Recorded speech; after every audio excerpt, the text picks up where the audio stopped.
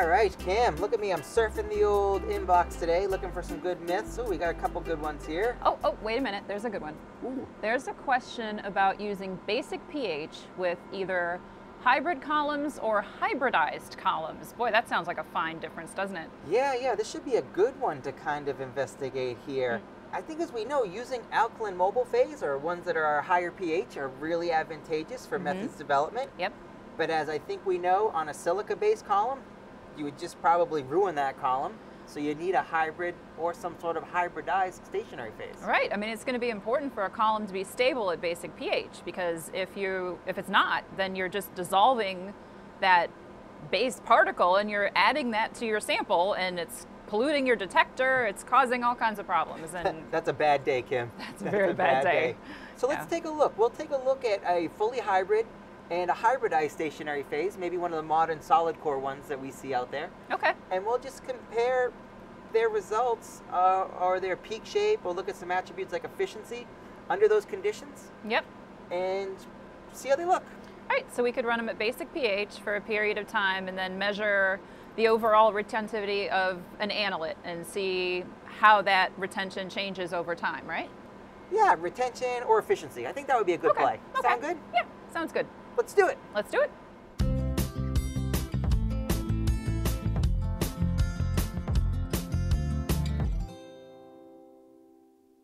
All right, Jonathan, so I'm really curious to see how this one turns out. Yeah, me too, Kim. I mean, we had to make up some special mobile phase to run these experiments. The ammonium bicarbonate, pH 10.5, just for the favorite kill test of ours. I know, my favorite column kill test. Yeah. We run them at 60 degrees C. Let's see how long they last. Exactly. Should we look at the data? Let's do it. All right. All right, Kim, so I was able to get a couple columns, one being a fully homogeneous hybrid, our BEH material, and I compared that against a modern hybridized solid core material, which is a solid silica solid core material surrounded by a hybridized kind of coating.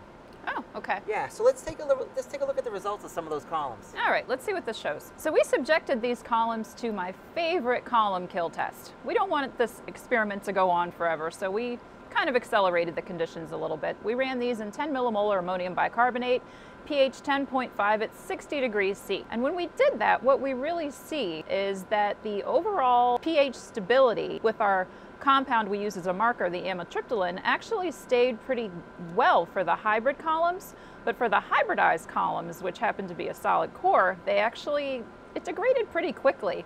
And we can see that when we look at the peak shape for the amitriptyline. You can see what starts out as a pretty nice Gaussian peak actually starts to degrade pretty quickly into a point where it would be very hard to actually get a good measurement out of that peak. Yeah, Kim, I can see that. Look at that. That peak looks terrible at the end. It does. So what I want to do then, Kim, is let's unpack some of these columns, and we'll look at the base particles themselves under a scanning electron microscope. Oh yeah, let's do that. Then we can see what happened. All right, Kim. So I went down and I bugged the analytical lab. Like they love it when I'm down there.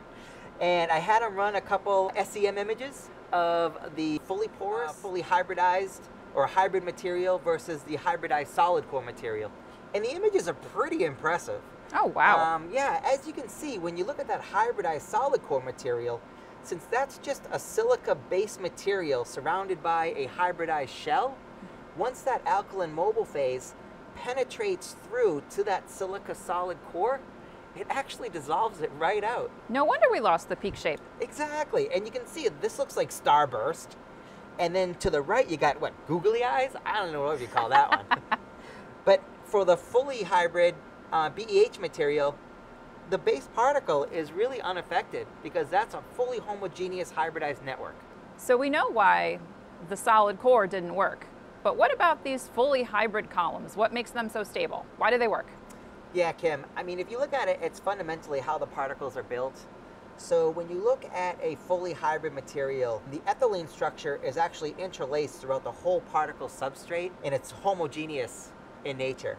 If you look at the hybridized solid core material, that's really just a silica-based particle, silica solid core, surrounded kind of by like a superficially kind of like hybridized layer, almost like a candy coating on an apple.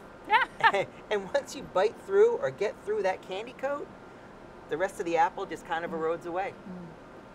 So this column actually has these ethylene bridges throughout the whole lattice work of the actual particle, and that's what makes it a true hybrid, right? That's right, and that's what gives us its stability and its rigidity. All right, Jonathan, so it's pretty clear that the hybridized particle columns aren't as stable or as efficient as the fully hybrid columns. Yeah, Kim, that's pretty obvious. This myth is completely busted as far as alkaline pH stability. Those hybridized materials, sure, they're better than probably pure silica. Well, silica you can't use at all, right? Exactly. But for overall longevity, for methods development, you probably want a fully hybrid, homogeneous particle substrate that can handle that alkaline mobile phase. All right, Kim, since you usually get back to the customer, I'll get back to this customer. Thank you. And I'll let them know that, again, if they're running at high pH, they should probably be using a completely homogeneous hybrid material to do their methods development. Definitely not silica. Definitely not silica. Okay. Okay. If you'd like your question to be answered on a future episode, please feel free to email us at trustyourscience@waters.com.